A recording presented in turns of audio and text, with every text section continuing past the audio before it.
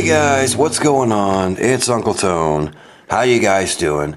Today I'm going to have a quick demonstration video for you guys of remote play for the PS Vita. In order to do that, first thing I'm going to do is I'm just going to give you a quick little walkthrough on the setup. It's very simple, very easy. But I'll give you a quick little walkthrough of the setup first, and then we'll get into showing you how the remote play works. So in order to go through the first initial setup, we're going to have to move over to the PS3. Okay, cool beans. Here we are over on the PS3. Now the first thing you're going to need to do here is do a system update and make sure that you are on the most current version of the PlayStation 3 firmware, which I believe is 4.11. So there you go. Once you finish that, head down here to your remote play settings, and this is going to allow you to register your PS Vita with your PS3. Basically, it's like kind of like connecting two devices via Bluetooth. They just need to be registered with one another so that they can work together. As you can see, I have already connected my PS Vita to the PS3, and once you are done that, you are good to go. So the next thing you're going to do is head back over here to the PlayStation Network. One thing I forgot to show you in remote play settings is you can actually configure this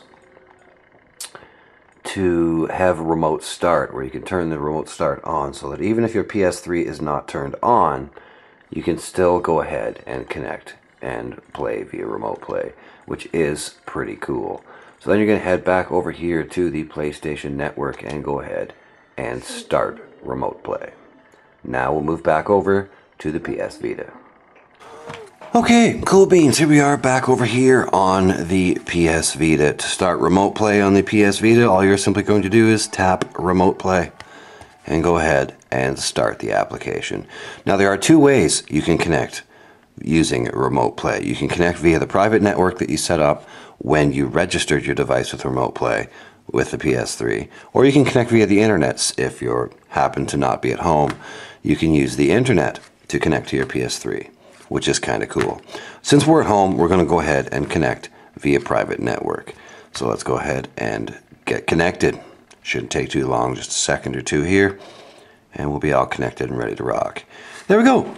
We are connected to the PS3, and as you can see, we have the cross media bar here, just like we would have if we were using a PS3, which is kind of cool. It seems fairly zippy, doesn't seem too bad, doesn't seem too laggy, but the image quality I have set to good. It could be better though, to be honest with you. It seems a little, kind of not perfect, but it does still look really, really good. As far as gameplay goes, that's where things get a little bit sticky. Connection works really well, and the quality seems to come through pretty well. The problem is Sony is touting remote play as, they've been marketing it fairly heavily with remote play and cross-platform play. And the problem with this is every single one of the PS3 games that I own are not compatible with remote play. Very few games are at this point. I will put a screenshot in here, so, right around here, of all the games I have for the PS3.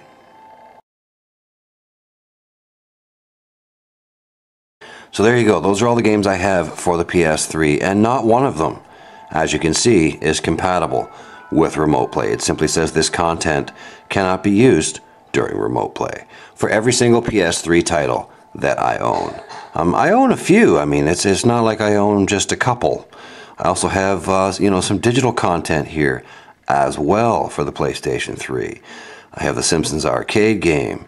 I have a few demos here of Scary Girl that Fiora likes to play. I have Tomb Raider Underworld, Heavy Rain demo. I got Limbo.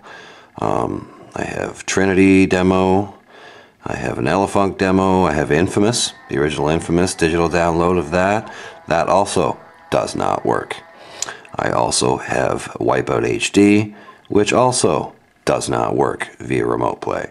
So Sony has kind of really screwed things up here because they've been touting remote play as, a really useful and cool feature of the PS Vita. The problem is I only have one game that works with Remote Play. I went through every single PlayStation game I have, PS3, digital downloads, everything, and I was only able to find one game, and that is Crash Team Racing, which incidentally is one of the oldest games that I own.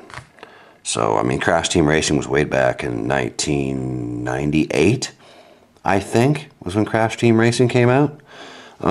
They ported it over to the PS3 and PSP, and that is the only title I have that works via Remote Play. So I'll show you that today, but, you know, it would be nice if my PS3 titles supported Remote Play.